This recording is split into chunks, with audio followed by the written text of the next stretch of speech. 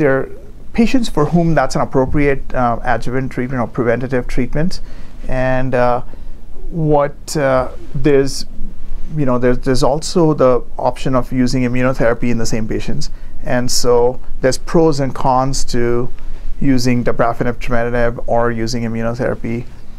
or just observing in these patients. And I think it comes down, to some extent, it comes down to whether your patient wants something that's oral, that may have a greater incidence of side effects, but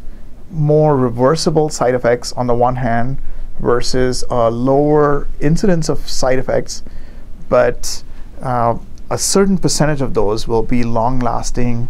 and irreversible on the other hand. And I think in the case of Dabrafenib, Trametinib, we do have mature overall survival data at this point, 5-year overall survival data. For immunotherapies, we have some really exciting relapse-free survival data that's relatively short-term, and the issue is just extrapolating from that to 5 years and to overall survival and see how that translates.